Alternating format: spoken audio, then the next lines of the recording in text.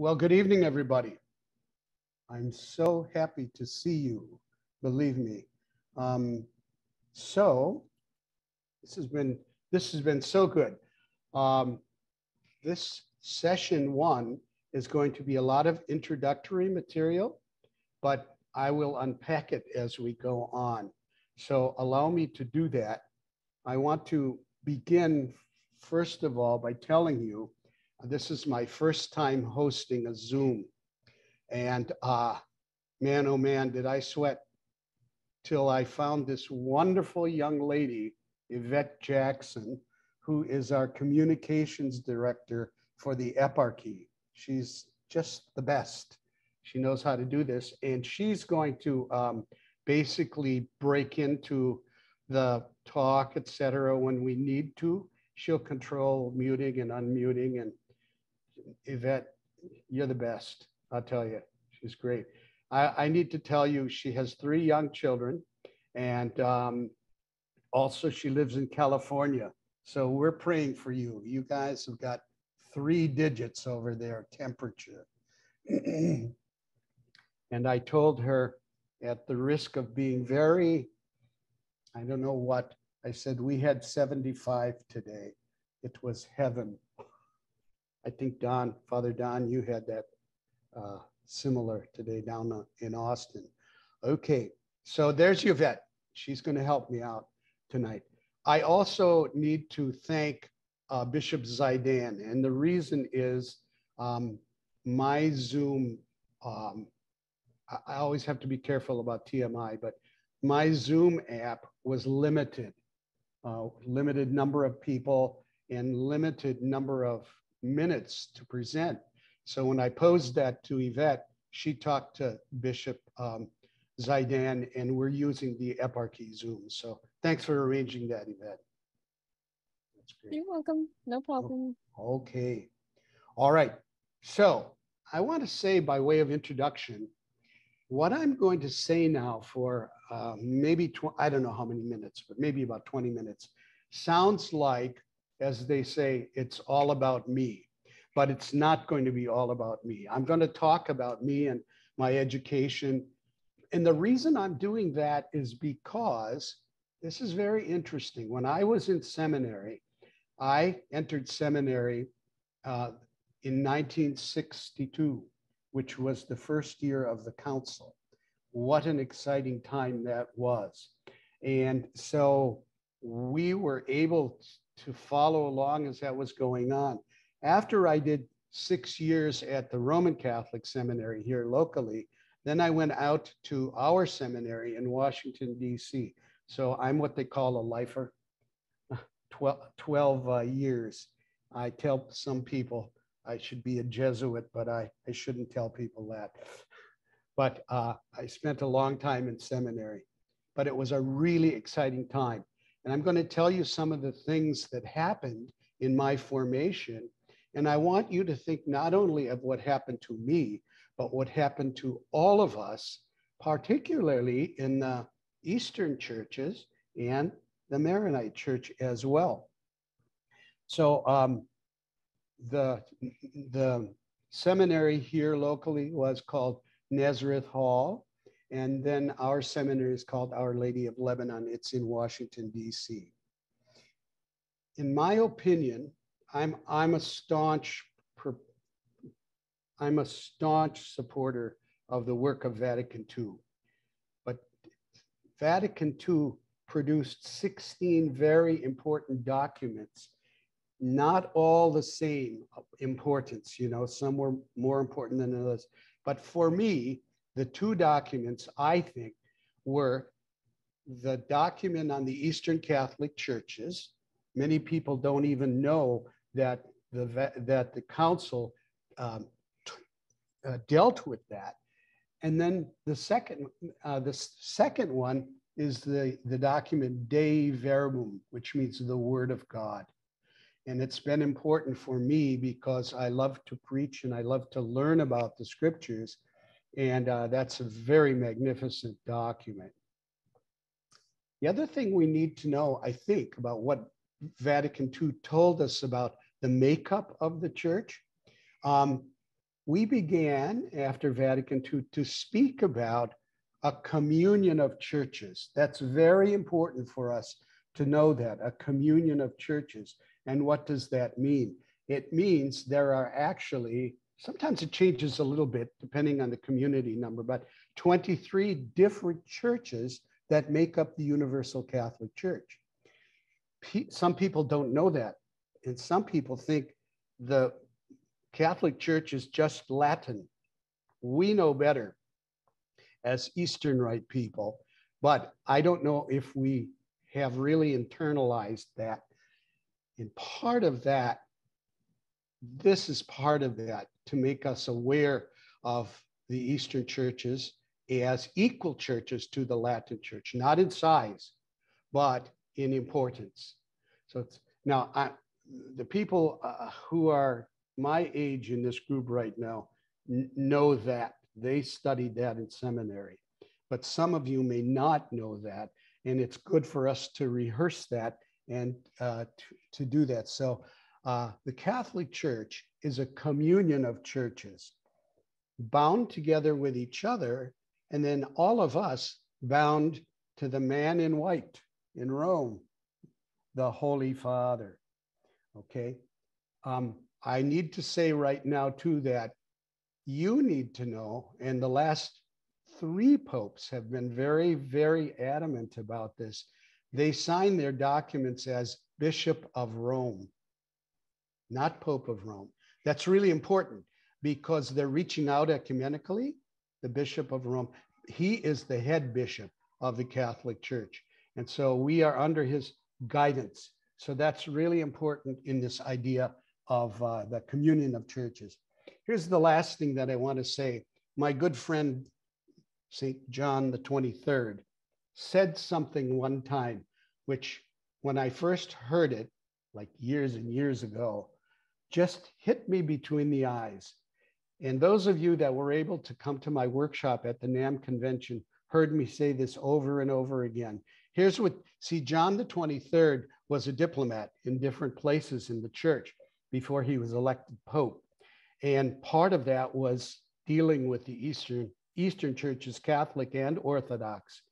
And so one time he said to the Eastern Catholic churches, get this now, become what you are. I don't know if anyone ever has heard that, but to me, it's fabulous. Become what you are. So he was saying, if you're Eastern, right, and it applies to the Latin Church too, but, you know, you are who you are as a church within the communion of churches.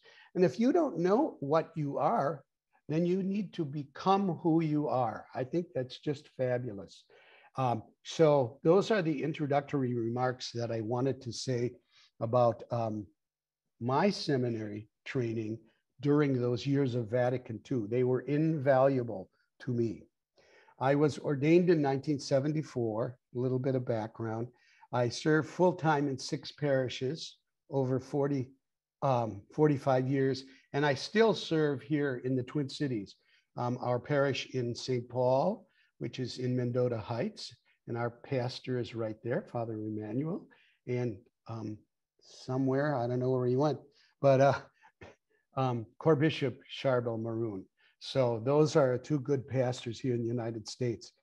And I serve alternately in both parishes. It's wonderful to be able to serve those in ministry. So I also had another life. I have to be very careful how I say this. I had a double life. The double life was religious education. And I served in the eparchy for many, many years. And for many years, I was actually the director of religious education for, at one time, both eparchies. It started out with 1, but then 2. So I have a lot of experience in religious education. I don't say that to brag. I try to bring those gifts to my ministry, always did. But I think it's really important that we know that adult faith formation is very important for the church, okay? And so those of you that are involved in that know that. And so I'm still in that, still doing that. Many of you may know that I wrote a book and published it in 2002 called Captivated by Your Teachings. Anybody here see a show of hands? There are some of you. Yes, I bore you with that all the time. But it was an attempt to address adult faith formation in the Maronite, Syriac Maronite context. Also, recently, at the beginning of this year, I published an article in a journal, and this is really interesting, a Russian Orthodox journal that's business is adult faith formation, St. Philarite Institute in Moscow. And the name of it was, when I tell you the name, you kind of see where I'm going with this, but it was Reimagining Adult Faith Formation in the Syriac Maronite Church, which was the topic of the workshop at NAM. So those are the two things I wanted to share with you. All right. So I have a question for you. And unfortunately, the way we're doing this, we're not going to take the time right now to discuss it. But at the end, when we have time for questions and answers, I want you to be thinking about this as we go along. And the question is very simple. What brought you here today? Why are you in this Zoom? Why are you listening to me at this, okay? You all have different reasons for this. And so I would be interested if you want to talk about that at the end. It's all, especially people who've not been Maronites. Why are you here? Okay, the next thing I want to talk about is real interesting. Having said my part of my formation from 62 to 74, I usually tell people I learned my theology after my theology. And what do I mean by that? My theological training at Catholic University was all Western. It was good. I learned a lot of things, but then I said, is this who I am? And so I needed to begin to look at who I was as a Syriac Maronite Catholic. I want to share with you, Yvette, this is number one, posting number one. Will you put that up on the screen, please? There we go. It's kind of long, but it's also in a big font. Is the gallery blocking any of this, or can you see it all? No, they can see it. They can see it. Good. Okay. So this was written by a colleague of mine, Father Ron Bashara, who has now passed on to the kingdom, but a very smart man. But we were going through the seminary at the same time. And let me read this. It's really well to read the whole thing. The last time I had the privilege of attending a Syriac symposium was in 1980 at Dumbarton Oaks, that's in Washington. There, for the first time, I experienced a deeper sense of appreciation of my own Syriac Maronite church and tradition. After hearing several provocative and insightful presentations on Christianity, namely, and the seminar was called East of Byzantium in the Formative Period. So it would be including that part of the Middle East that was east of the New Rome, the capital, Byzantium or Constantinople. So east of Byzantium in the Formative Period. This is Father writing, I vividly recall one evening when we were dining with Dr. Sebastian Brock and several Maronite peers, having said to them, for the first time in my adult life, I feel validated as a Syriac Christian. For so long, it seemed I was making it all up and it was merely an illusion. The symposium highlighted the significantly rich and influential Syriac church, with its unique spirituality, profound liturgy, poetic hymnology, and beautiful iconography. I then added, I was beginning to believe that we, working in isolation for so long, had made it all up to justify our existence as Maronites. Worse yet, Maronites from the Crusades to Vatican II became less an Eastern and Syriac tradition due to centuries of Romanization, that is, Latinization. There was the added dilemma of the Syriac tradition being long overlooked or identified with the Byzantine tradition. There's a lot in this, and I don't know how you're reacting to this, but if you could read this again, I'd be happy to send it to you. You could see what was being said here. Not only were the other Eastern churches identified with the Byzantine tradition, as if we were Byzantine, we didn't have a tradition of our own, but here's what happened with Rome.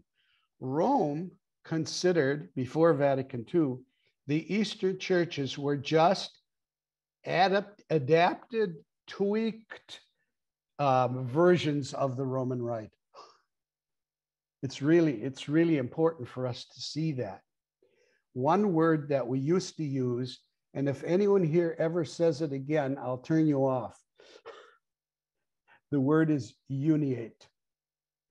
And uniate means that's the way Rome was trying to bring in the Eastern Catholic churches. To say we are just, I'm going to say it again, tweaked versions of the Latin Rite. So that's all changed now. We do not use the word uniate anymore. So it's really important that I say that at this point. All right. Now, I'd like to turn to another really interesting thing. And this is a quote from Pope John Paul II. And you might have heard this somewhere along the line, but he says, the church needs to breathe with both lungs. Alternatively, church needs to be the, I like this other, he quoted another one too. You don't hear it too much, but the church needs to be two beating ventricles of one heart. Isn't that lovely? I think it's quite poetic, actually. But what he was trying to say is that we can no longer ignore our brothers and sisters in the Eastern churches. They're just as important as we are, but we have to pay attention. So two lungs. All right. Now, what happened after the council, just before the council and during the council? There was a tremendous explosion of an exploration of the Syriac church. And many people, I'm going to give you the list of some of the writers at the end of this that are doing some really good work there. But so a lot of Syriac works from the fathers, like Afrahat, I'll talk about him later, Ephraim, of course, James of Sarug, and others, they were translated into English. And what a blessing that was for us. Okay, we can get a lot of that in there now. And so it's available. I want to say at this moment, I sent a bibliography to all of you who were early in the game saying you wanted to come to this. And I'm going to advert to it during the 6 weeks. But if you haven't received that, I want to give you my email address, and I'll be very happy to send it to you. I can see with the people who are here that you've already gotten that, but not all of you have. So my, my email address is Sergius, Sergius,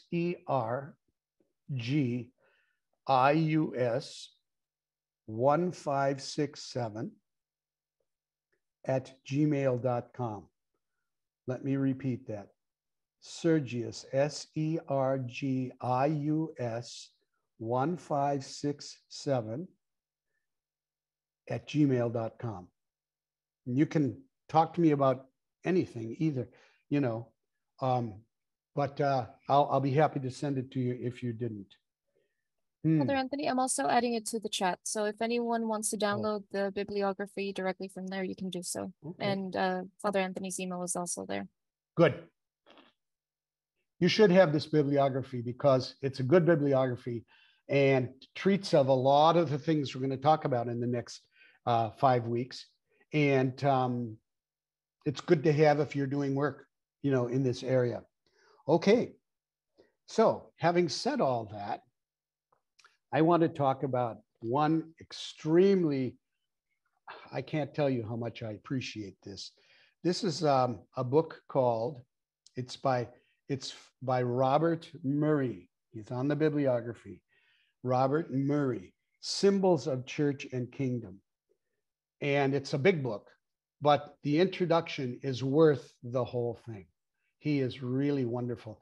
And I have found in reading different things by other authors, they always quote him. Symbols of Church and Kingdom. Just marvelous. And so I want to give you 2 quotes from Murray. And so now, Yvette, will you post number 2? Okay. Everybody see it? I hope so. It is hardly an exaggeration to say that theological study of the early Syriac fathers is still in its infancy. The scholars who at any time have been capable of such work have naturally mainly been occupied in the preliminary work of producing satisfactory editions, and many of them have, in any case, been philologists, studies of language. He's saying most of these studies have been philology, rather than theologians. Critical editions of many authors have appeared, and only comparatively recently. Most of the authentic works of St. Ephrem, for example, have become available in reliable editions only since about 1950. I think that's amazing. Thanks mainly to the work of Dom Edmund Beck and Dom Louis Loire. They were the 2 forerunners of this. These 2 scholars have also given us more than half of the essays in, oh my, hold on. Oh, okay, I'm going to have to move this because why didn't this all come out in my own sheet? Half of the essays in theological interpretation of Ephrem, which can be judged models for the future. Okay, so I think he's saying a lot. Now, there's a second paragraph that's also very, very important from the same text, Symbols of Church and Kingdom. It is in this situation of new opportunity in a largely undeveloped field that the present work seeks to make its contribution to a wider understanding and appreciation of an important and influential part of the early Christian world.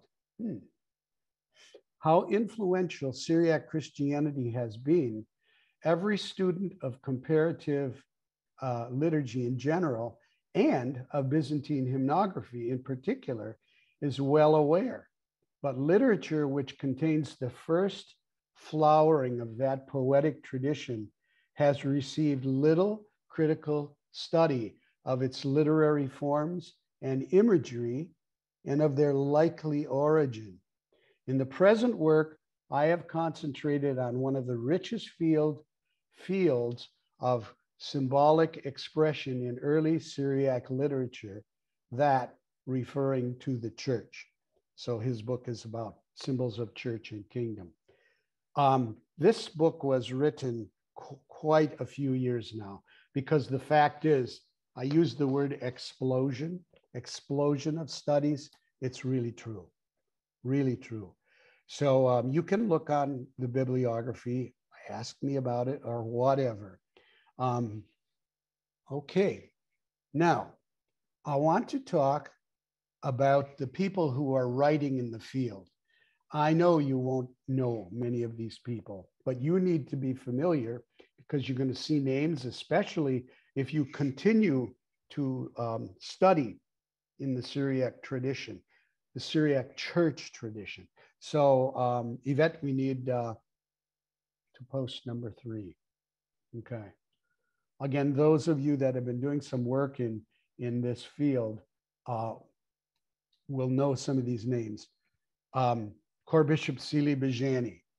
He was the rector of the seminary when I was going through the seminary, and also a couple of you, I know that. He's really a scholar. Nina Garosian and William Macomber. Those were the two that organized this symposium that I talked about at the beginning of in Dumbarton Oaks. Amazing. The third one is probably Core Bishop Seeley. If you're listening, I don't mean any offense, but I think he'd probably agree. Sebastian Brock. Sebastian Brock is probably the preeminent scholar on Syriac writers and matters in English. I mean, just anything he writes is wonderful, and it's clear. You can understand it. He's a gift to the church. He is Syriac Orthodox, but he shares the common Syriac tradition. The next one, Joseph Amar, was my Joe was my colleague and my classmate at Catholic University, but he's one of the foremost scholars in especially Ephraim. Just amazing. He taught at Notre Dame for many, many years. He's retired now. And he did work with Ed Matthews too. And they did a wonderful book on the prose writings of St. Ephraim, Joseph Amar and Ed Matthews. Also, Sidney Griffith is a wonderful scholar, and he just has a wonderful way of writing too. And if you see anything by Sidney Griffith, I'll be quoting something from him in one of the days. You'll see what I mean. Kathleen McVeigh was at Catholic University, a wonderful scholar. So those of you that are women in the group, please don't think it's only a men's club. There have been really some important women writing in the area, and Kathleen McVeigh is one of them. And the other is Susan Ashbrook Harvey. She is a marvelous writer. She's important, and I'm going to come to it later, but Susan Harvey has studied Ephraim, and especially his writings as they were able to spread the faith, defend the faith, and spread the faith in a very, very good way that people could understand. She's really very good. I've already spoken about Robert Murray. The next is Armando El Khoury, who is the vice rector of our seminary, and he's an expert in Jacob of Sarug. And he and Robert Kitchen just published a book on the writings of Jacob of Sarug. Really, really well done. I don't know this next guy, but I can tell you he wrote a book called Captivated by Your Teachings. It's a catechetical work. So some of you have seen it. Peter J. El Khoury is a lawyer in Sydney, Australia. And I worked in Australia for a year, and I got to know Peter very well. And he's just published less than 2 years ago, a book called Aramaic Catholicism. Now, if you start reading this book, he knows that Aramaic and Syriac are so closely related, of course, but he chooses to use Aramaic Catholicism, and especially as we see it in the Maronite tradition. Finally, I want to talk to you about a man who has a very interesting name, Baby Varghese. He's an Indian, and Jay Velian. They're both Indians. And I need to tell you that much good work currently is being done in India, especially in the Kerala coast, which is the southeastern coast of India. And I'm going to come back to a very important work, that two very important works as we go along, Baby Varghese and Jay Velian. Okay, thanks, Yvette. All right.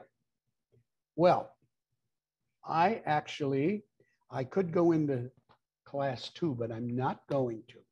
Rather, I'm going to come back to our two questions.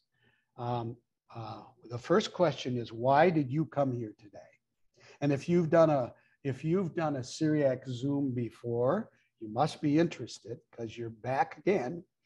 I know Carol's jumping out of her seat, but she's good. She's very interested. Here's the other question, and I need you to post it, please, Yvette, and then we're going to have some dialogue on this. It's number 4. Okay, here's a reflection question. And the reflection question is this: what does become who you are mean for me, meaning all of you and me, especially if I'm an Eastern Rite Catholic and particularly a Maronite participant in this Zoom class? I want to do it again. Then maybe, I don't know, maybe we might leave it up. So what does become who you are mean for me, especially if oops, it went away. Especially if I'm an Eastern Rite Catholic and particularly a Maronite participant in this Zoom class. Okay. I'm turning this over to Yvette now. She will let you speak if you want. And there's a process for doing this. I've also put the question in the chat for anyone that can see it. And I also have your article that you wrote, Father Anthony, so I will share that as well. Oh. Reimagining Adult Faith Formation. Oh, thank you. I got that right. That was pretty interesting to do. So if anyone would like to speak, please raise your hand. It's the reactions button at the bottom of your screen, and then I will unmute you. Or if anyone would like to answer the reflection.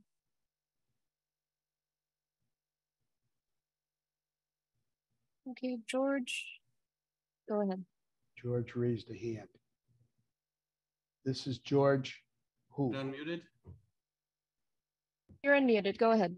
Okay, so first of all, thank you, Father Anthony, for continuing the good work. We appreciate it very much.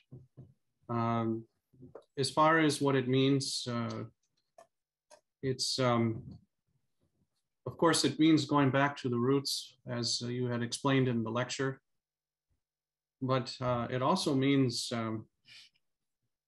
kind of revisiting what we may already have heard in the land that we live in the West, reliving it in a different lens, in a different light. You mentioned you learned your theology after theology. And, I wasn't joking. And it's very true. It's very true. I could completely understand that. But I think we are still immersed in the presence of the West and in the methodology of the West. And to be truly Eastern, it's not easy. It's never has been. It seems like we've always been enmeshed against, greater cultural influences, whether it be Islam or, whether even if it's Christian or Catholic, it still can diminish if we don't uphold that particular strand of our Catholic faith. And I feel in this land here, because so many of our parishioners can go to a Western Catholic church and still get their Sunday obligation, that is a real strangler on upholding the Eastern flavor amongst the faithful. And being born and raised here and going through Catholic schools here, I can see how it's very easy not to get hooked into it. So I think not only is it to go back to our roots, like what everyone was saying and what was meant from Vatican II even, but it's how can we grow the roots in the West and let it blossom amongst the Latins. So I think that's what it particularly is a meaning for myself, and in particular for my kids, to see them really want to say, let's go to the Maronite church rather than let's go to the Latin church that's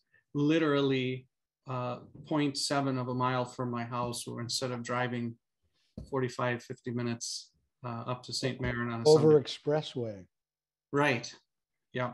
So that's a big challenge. And I don't know how other parents do it if they didn't have classes like what we're having with you. It's tough. I don't know how they're doing it. And I have to figure out how to do what you're doing, Abuna, which is spread it somehow. So I think that's what it means.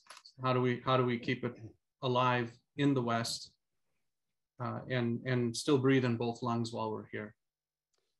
Well, I didn't say this, and please forgive me. Sebastian Brock has reshaped human anatomy. He says now we have to breathe with 3 lungs. Yeah. Yeah. I know cows have 4 stomachs, but right. But you see his point. Yeah. You know, yeah. Because it's easy to understand the two as Byzantine and Latin, but probably not as much, Syriac or Aramaic. Yeah, I think clearly that John Paul II was a devotee of the Eastern churches. You have things in your bibliography you'll see that are just marvelous that he wrote. But when he talked about the 2 lungs, I just want to finesse this a little bit, George. He didn't mean just Latin and Byzantine. He meant Latin and Eastern in general, and then the many flavors under Eastern. But now Brock is saying that 3rd lung is Syriac. And man, when Brock talks, we got to listen.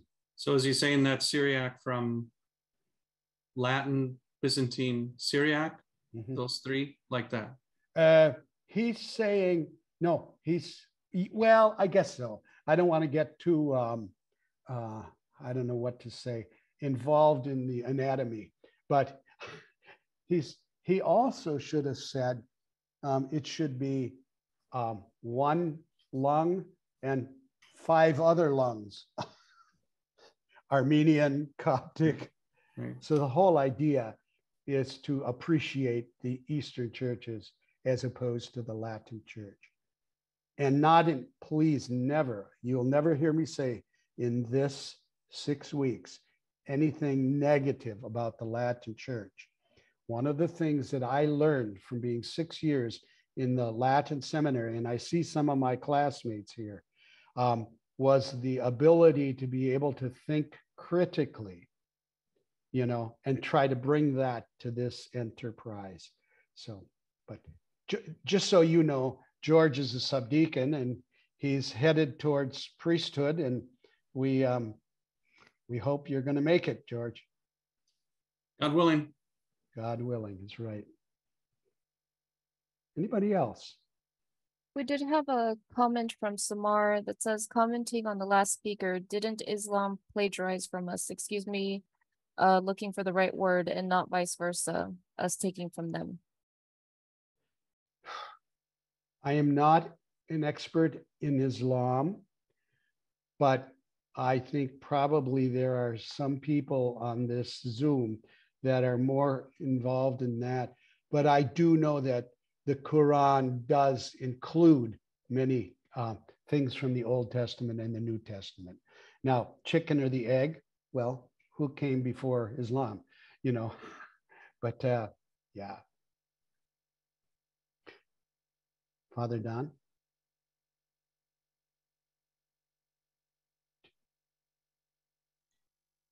Can you hear me? Can. Well, we know what came first. Judaism and Christianity is very Yeah. obvious. Yeah.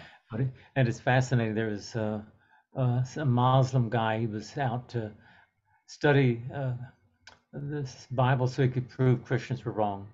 And it's fascinating. It's on the internet. He's an Indian fellow and who became Christian and he was beaten up, almost killed by his own family. But there's also an excellent book, and it's misnamed Byzantine Syria churches in Syria, the Byzantine period. But all it is by a Franciscan, a Spaniard. I'm trying to recall his name. You but gave it's it excellent. to me. You gave it to me. His Yeah, name you was, have a copy. I gave you a copy. you of gave it. me the copy. It's Pena. And Peña. it was Syriac art in the Byzantine Empire. Syrian churches in Syria. Yeah, Byzantine. Anyway, it's excellent because he even talks about the architecture of the Syriac churches. Yep. For originally the minarets. He's claiming that the Muslims came and imitated the stylites, Yep. Simon and Daniel, the stylites. We're coming to them. Yeah, and they imitated them, and when they took over Syria, it was like Napa Valley, green, beautiful vineyards all over the place. So they pulled the Christians down from these pillars, and they had their people singing the Quran, and of course they imitated and become what we know as the minarets. They also imitated the Syriac churches. On the exterior it was like a bulb attached to the wall, and it was a reliquary. So he was saying that's where the Maghrib is located, and they borrowed that. And the Syriac churches use more a voice calling people to prayer, and not so much bells at that time. So yeah, you could see it all over, and even see in the Quran how much was borrowed and taken. And Exactly. yeah. So definitely, there's no question about which came first. Oh, I hope you didn't think that I waffled on that. It's obvious. Yeah, you did. You did. I did. You waffled for me at least. Oh, we know historically. Maybe what others. Maybe others. You know. Oh, Christianity and Judaism came first. Of course. Yeah. Sorry, I apologize for that. But yeah, no. All right.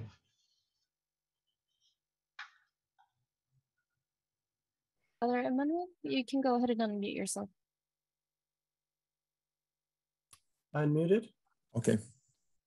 Going back to Tony, what you're talking about, what George was talking about, one of the reasons I'm here, and I explained this to Tony, I'm a classmate, 6-year lifer from Naz Hall, along with Clinton and Father Miraz, and we did the long haul of the myth of Sisyphus here. But the reason that I came is we recently had, Tony and I reunited. I was a graduate of American University. And so I left the seminary after 6-7 years and went out to American and reconnected with Tony.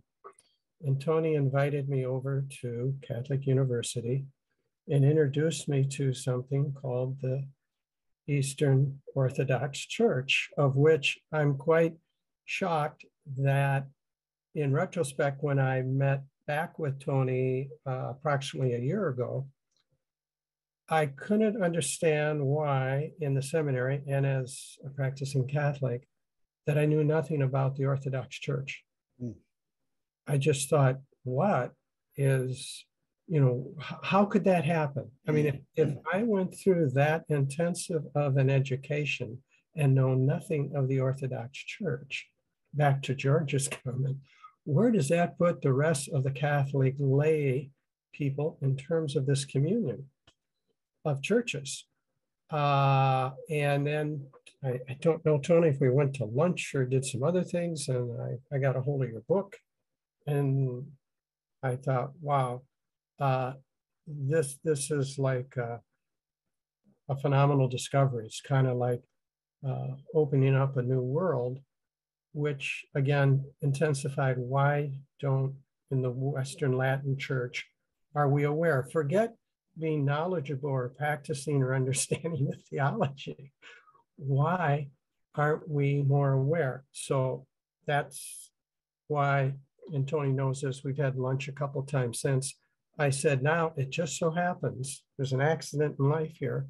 One of my old classmates turns out to be quite the expert, or at least an extremely knowledgeable person in this, and time to jump in. So where I was going with this is, until the Latin Church, until the priests in Minneapolis and St. Paul began talking about the Orthodox Church, until they start recommending or suggesting that with the parishes that Tony has explained to me, and one of the first services I attended to 2 weeks ago or so, ever. Again, why 2 weeks ago at age 74 was I going to the very first Orthodox Mass? Be careful, please. Let me jump in here, Tim. To be precise, I am a Catholic. Right. Okay. It's true you didn't hear anything much about the Orthodox Church. That's true too. But this whole thing is about the Catholic Church right now. Right. Now, we'll talk about the relationship of the Eastern Catholic churches to the Eastern Orthodox churches, but you didn't hear anything of either. It just was an educational point, really. I'm not a theologian or anything, so it's just I feel I've had this brother, and I didn't know them as well as I should. And then the second question is, certainly we talk about the U.S., but in the Eastern European areas and in some of the other areas of Europe, are they aware of the Latin Church other than the popes there in Rome? Is there the same isolation or lack of interaction to the Latin Church? Because you mentioned John the 23rd. What can I say? Reunited the communion of churches. And I'm wondering if that same degree of isolation was, well, that's the Latin Church and we're the Eastern Church. And I can speak from our side, but I don't know from the other side. Yeah. Well, it depends on the country, because there's some countries that are more Orthodox than Catholic, but they are aware of the Catholic Church. And certainly the last three popes have made it clear to the world that Catholicism is in the world, and they're visiting these countries, you know. But it depends which country we're talking about.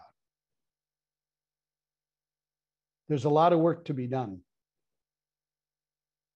I was amazed that my article, they asked me to do my article in St. Philaret Institute, which is Russian Orthodox, but they're interested in how other traditions do adult faith formation. But we are slowly moving together, slowly. But I've always appreciated your comments, Tim, and where are we going to breakfast next?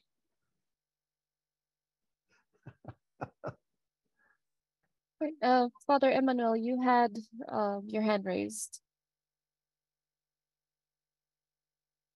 Okay. Well, I was making a reflection about what Father Tony said about this the reason of attending this session. And the reason is that we discover more about our heritage, and about also the theology of these saints like Saint Ephraim and Saint Jacob of Sarouj, and other theologians of the Syriac church. Sure. And the Maronite. Especially that, for example, in our office, like the Maronite office, the Shinto and the Funkitos, they are full of bautos and about other form of like melodies of the Syriac church that are from Saint Ephraim and Saint Jacob, and we use them in the office. So it's nice to discover, to see, to locate every pattern and everything where it is exactly. And regarding, sorry? And I want you all to know that it's important for you to know that Father Emmanuel is a monk, and he knows the inside of monasteries. Yeah. And how to pray in Syriac, and yeah. I used also like to copy manuscripts, and this made me more with more knowledge with vocabulary and more knowledge with the Syriac environment. And the calligraphy about the Syriac and the Strangelo and the Serto and the Chaldean. So it's nice to discover all the the surrounding things about this culture, about and this, the theology and the spirituality.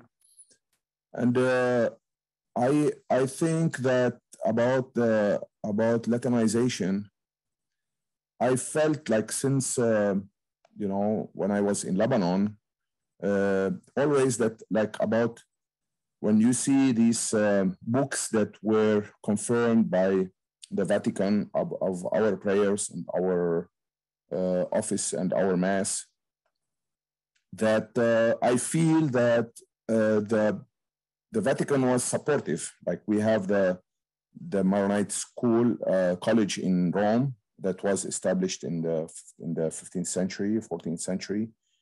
So the Vatican was supportive, but maybe they structured the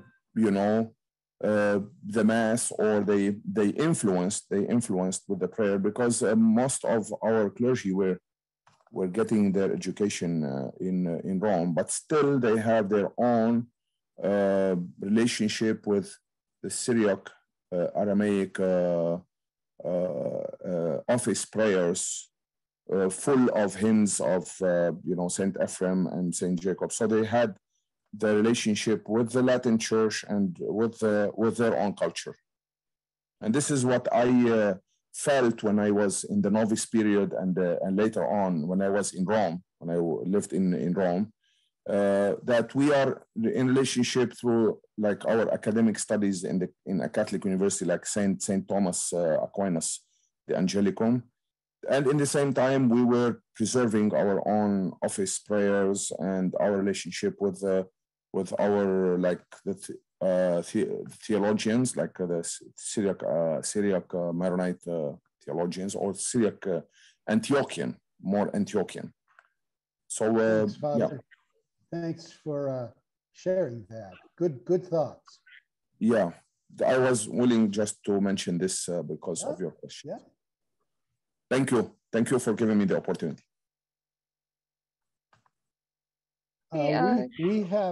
We have just a few minutes left, which is a polite way of saying, be brief and make your point. No, I don't want to keep people beyond that. Right, Gilbert was next. Gilbert's first. Yeah, can you all hear me? Yes. I'm delighted to be part of this course. I'm a Roman Catholic priest. I belong to the Vincentian order. In Lebanon, they call us Lazarus. But Vincent de Paul was our founder. But my mother's best friend growing up was a Lebanese American, so I got very familiar with food and culture. But there were no Maronite churches on the Gulf Coast of Mississippi where I'm from.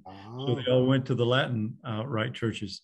But they knew that they were Maronites. And so when I had the opportunity to participate in Maronite liturgy, actually when I was in San Antonio, Texas, Bishop Zaidan was the pastor there. And he said, if I teach you the liturgy, can you help me out on a weekend? And I said, I'd love to. But shortly afterwards, after I got faculties, I was transferred and worked out of the US for, 23 years. And now I'm back in St. Louis and participating at St. Raymond's. And Bishop Zaidan is working on my faculties. Good. Yeah, so I hope so this is part of my formation for service to the eparchy, even if it's a part-time kind of way. And I'm delighted to be here and to see other folks here from St. Raymond's as well. And Father Don, I knew from way back when, because he was in Austin, just up the road from San Antonio. But the second question, which fascinates me, become who you are. I understand that our deepest identity as Christians and as human beings is rooted in God. And for me to become who I am is to grow in my likeness to God. And it's the whole goal of my life as a Christian and as a priest. And the whole spirituality of growing, discovering, becoming who we are in God is certainly very present in the Maronite Church in a more explicit way, I think. So thank you. It's a real, it's a real bit of wisdom from John the 23rd, isn't it? That it just hits you in the face. Become who you are. Yeah. Thank you, Father Gilbert. Monsignor Charbel, your hand was raised before. Right, peace, everyone. Father Tony, thank you for your beautiful work and for presenting us tonight. To Tim O'Malley, we tell him that next breakfast is at Holy Family next Saturday, this Saturday at their festival, and next weekend at our festival, Tim. So we look forward to seeing you.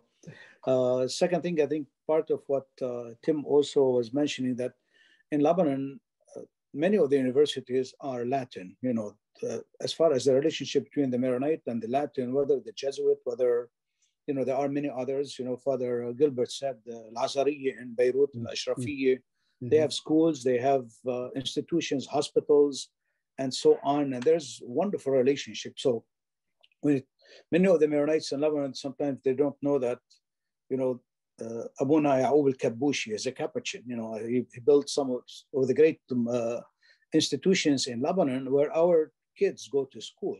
They go, it's built and sponsored somehow by the Roman Rite Church, but there they have Maronite liturgies. Even at the Capuchin churches, they have Latin for their nuns and so on, but they also have liturgies for the Maronite kids who attend there. So I think, you grow up knowing both tradition, and as George Eunice was saying earlier, Subdeacon is here is a little more confusing because our kids are going to the Roman Rite Church, and the majority of the Roman Rite teachers, they don't know that there is a branch in the Catholic Church known as Maronites or Ukrainian or Ruthenian or Coptics or etc. So they ended up looking at them as outsiders, not as part of the one holy Catholic and Apostolic Church. And we as Maronites in our diocese, in our eparchies here, I think we're getting there, but we are still at a identity crisis. Where are we fully Maronites? Are we, influenced by the Roman Rite? Can we go little here and little there and so on? Can our liturgy be mixed together? We'll put some Latin hymns and some Byzantine hymns and so on. I think the idea of what you started with your friend Pope John the 23rd saying that what you have does not belong to you. It belongs to the Catholic Church. So they ask all the Eastern churches to go and dig out their treasures and to share them with the Roman Church, the whole church, the Catholic Church. And I think that's where we Maronites ought to work hard on our liturgy at least, because liturgy is the image of the church. And so people, when they come to us, like Tim, who came a couple of weeks ago, will be able to understand what the Maronite Church is all about, or the liturgy. Yep. Thank you. Yep. Well said. Thank you. All right, Kevin, your hand was raised. I'm a retired Roman Catholic priest, and I've recently become exposed to the encyclical Laudato Si, and I also am involved with conservation work and the notion of seeing God in creation and seeing the earth as an expression of, or a sacrament of God's presence. And I've read a book called The Divine Ideas Tradition, where this Episcopal priest and theologian is writing about the early fathers being much closer to the incarnation and creation than the Greeks and Thomas Aquinas and all of the other characteristics of the Latin Rite. And Tony, do you am I seeing something about the Maronite tradition that is syncopatical with the creation and the incarnation? I hope, Kevin, that we've lunched together too. And talked. When we come to St. Ephrem, you'll see that's two of the biggest things he talks about: incarnation and creation. Absolutely. Great. Samar? Yes, hi everyone. Hope you're all well. So I posted the large question there. Did you all read it? No. Okay, basically my observations as a Maronite, and who goes to Latin Mass, I just find they have a degree of reverence in their Mass style that is like blows my mind. That is just so beautiful and respectful and just full of truth, and that's something that attracts me. Which one, Samar? Latin or Maronite? The traditional Latin Mass. Oh, traditional. I see. Yeah. Mm-hmm. I don't know. I just I'm looking for a fullness of my identity as a Maronite because I'm always looking for truth and beauty. And I feel like some of these things have been removed. They're not there anymore. I feel like something's missing, and I think people want that back. Okay. Thank you, Carol.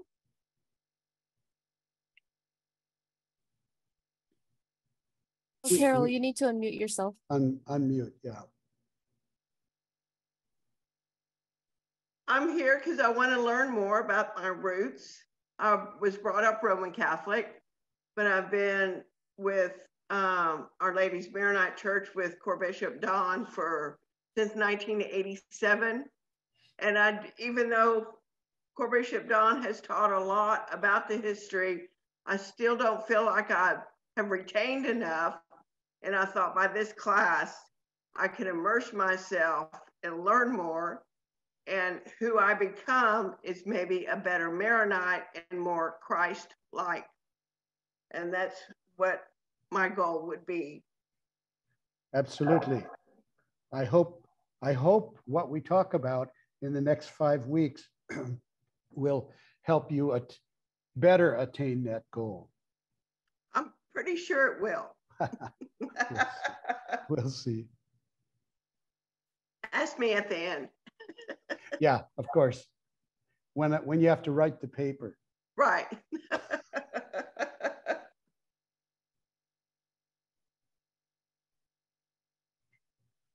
Okay. Interesting comments, and thank you for them. And once again, Yvette, you're the best. If you mother those 3 young kids the way you navigate this technology, they're going to be the best. She's really Thank great. you. I hope so. We're lucky. We We're try. lucky to have her working for the eparchy. Thank you. Okay. Well, we'll see you in a week. Okay, now we're meeting on Thursday? Well, you can. There's a parallel one, but if you But want you're to, just every Tuesday. I'm every Tuesday. Okay. Yeah. Okay. Thank you, Father Tony. Thank you, Father. I'm where's Father Emmanuel? I'm going to get those apples off your tree next Saturday. Anytime. And I'll come to the vigil liturgy and then walk right out to the festival. Excellent. Yeah. Excellent. Tim, Looking forward to see you. Tim, he wants you to come. I want you to come. Yeah. Good Lebanese food. True. Most welcome, anyone, everyone. Right. Thank you. Great night. I'm ending the meeting now. Okay.